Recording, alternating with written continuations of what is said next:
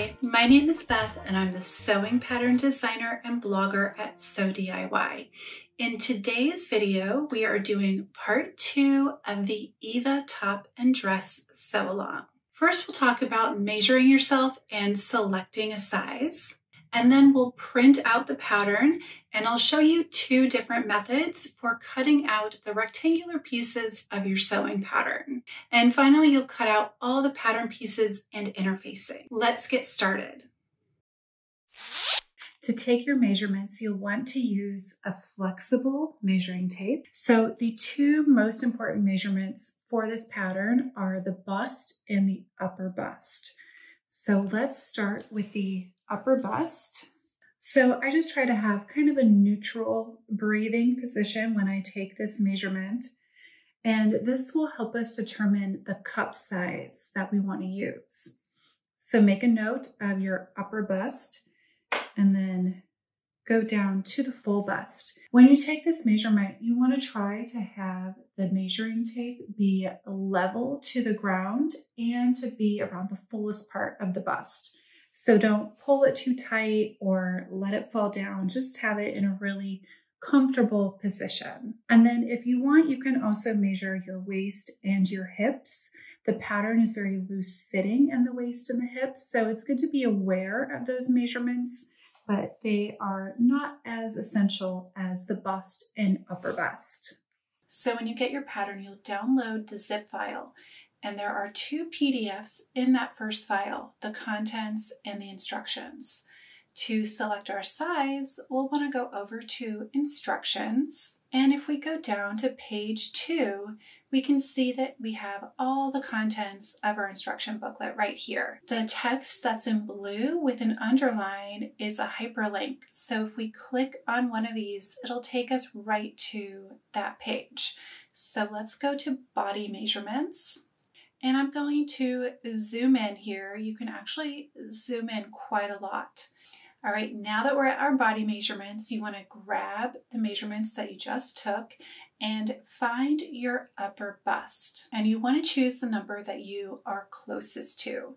If you are right in between 2 of these numbers, for example, if you're a 38-inch upper bust, it's going to be a little bit more tricky. You can choose either one. And you might want to make a muslin or 2 just to figure out which size is the best fit for you. So let's do an example where our upper bust is 37 inches. So we're going to go to this column and I'm highlighting 37 inches. And then you want to look at your full bust, and let's say that our full bust is 40 inches. So I'm going to go down this column and find the number that is closest to 40 inches. And that is going to be our CD cup. So sometimes you will want to round up, sometimes you'll want to round down. Just choose the one that is closest to your measurements. So for this example, we will make a size 14 in the CD cup. Now the pattern files are organized with the cup size in the name. So if we're going to print at home, we will open this file, Eva CD cup print at home. If you are printing an A0 file, you can print either the version that has an AB cup and a CD, or the CD and the EF. Likewise, for the US copy shop or the projector files, you would choose the file that has your cup size. So here I have the print at home file open in Acrobat Reader, and you want to look at this portion in the top left and make sure that you have the right cup size. Right here it'll say A, B, C, D, or E, F. Then go over to the left and click the little arrow, and then click this layers symbol. And out we will have all the layers in the file. Alternately, we go to View, Show Hide, Navigation Panes, and then Layers. Now, to get just the size or sizes we want, you click on the little eyeball that's next to the size you don't want. So when you click the eyeball, it goes away and it means that it's not visible anymore. So if we click through, we can see that I only have one size now visible. There might be some pages like this one that don't have any image on it. And when I print, I can decide not to print this page. So I'll make a note that I don't need page 5.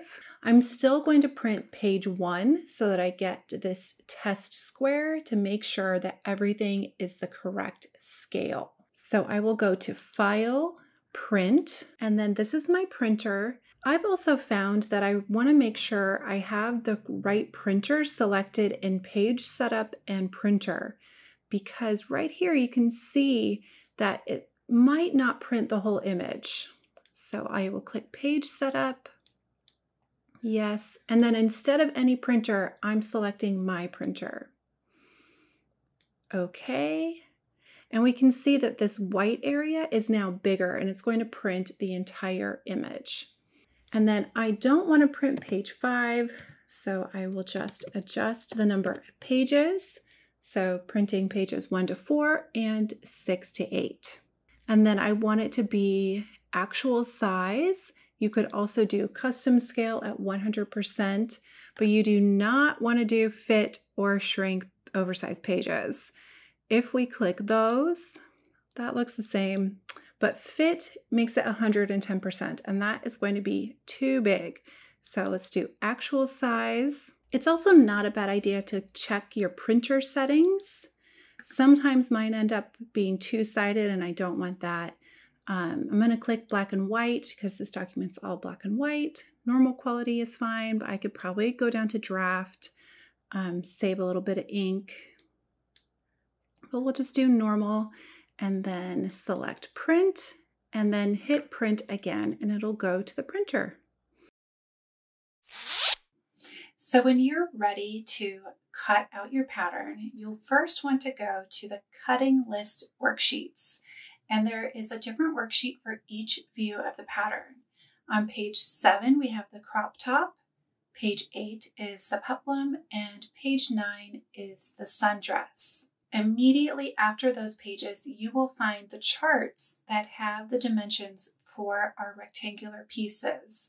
Page 10 has those pieces in inches, and page 11 has them in centimeters. And here in the chart, each of the bigger rows is a pattern piece. So here we have our center back bodice, and the top row is our width and the bottom is the height. So you can just go down this column and record all the numbers on your worksheet. I recommend using a pencil just in case you want to make any adjustments. One option for the rectangular pattern pieces is to make them out of tracing paper or newsprint, whatever you have on hand. This is a great option if you plan on reusing the pattern over and over again and you like working with paper patterns. One simple way to measure out these pattern pieces, especially if you have tracing paper or tissue paper, is to use your cutting mat and use the grid and the rulers on your cutting mat. So I just want to start by making a clean line on the edge. So I'm starting with the center back bodice and I've marked 10 inches this way and 8 1/4 this way. Let's just go ahead and draw that line, bring it down here, and then meet up with our 10 inch and make sure to label your pattern pieces. And it's also helpful to add in a grain line. The side back bodice piece is the same height, so I can actually just use this same line that I used before. And then you can use a blade or scissors to cut these out.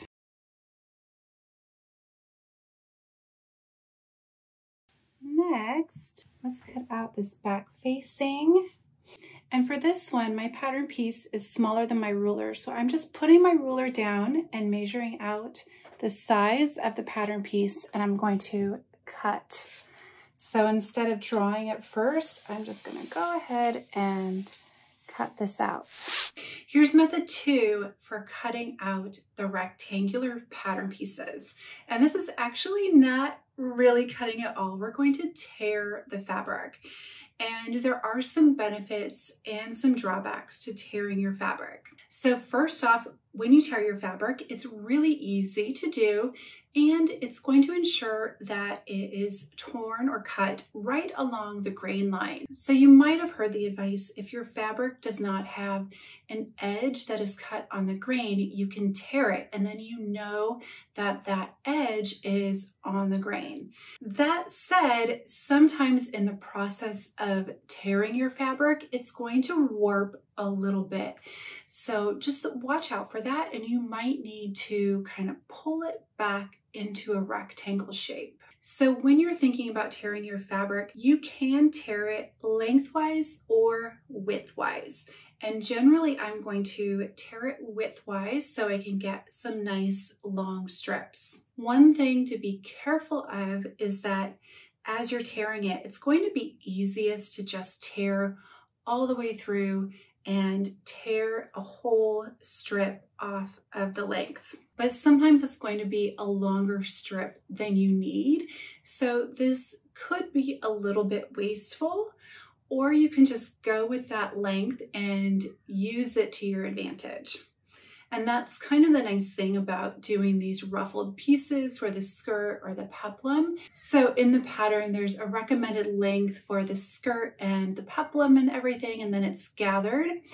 And you can really adjust that depending on the width of your fabric and what works best for you. So I'm making a peplum top from this fabric, and what I want to do first is make a tear to get a nice straight edge. I'm going to start with this other edge. On the other side of the fabric, I cut out my bodice and the bias tape, so that one's not as even.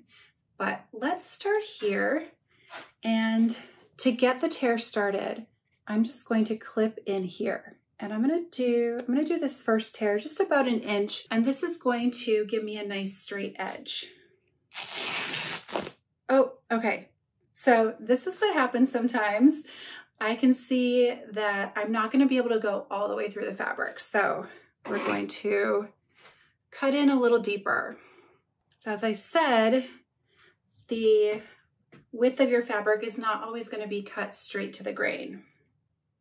So let's just try another inch, and then you just take these two pieces. Okay,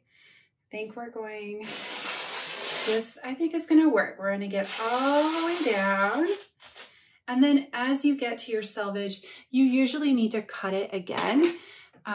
You usually can't tear through the selvage. So that's why you start with a cut and end with a cut. So here you can see this edge is a little bit frayed and even a little bit warped. So you might want to trim this and iron it, or just pull it a little bit to get it straight again. So that's the main drawback of tearing, is that your edge is going to be a little bit warped. So you could kind of pull it or use your iron. So now I have a nice straight edge. So for my peplum top, the pattern recommends 2 pieces that are 10 inches high by 33 inches wide. And my fabric is 60 inches wide. So it would be really easy for me to cut 2 pieces that are 10 by 30, because I can tear off one strip that's 10 inches long and then cut it in 2. And I think I'm going to do this so that I save fabric. And because it's the gathers, it's not going to make a huge difference. Likewise, if your fabric was longer, you could probably cut one strip, cut it in half, and just have 2 pieces that are a little bit longer than the pattern recommends. This is an area where you can really play around. Now that you have the rectangles cut out, use traditional cutting methods to cut out the front bodice and the front facing.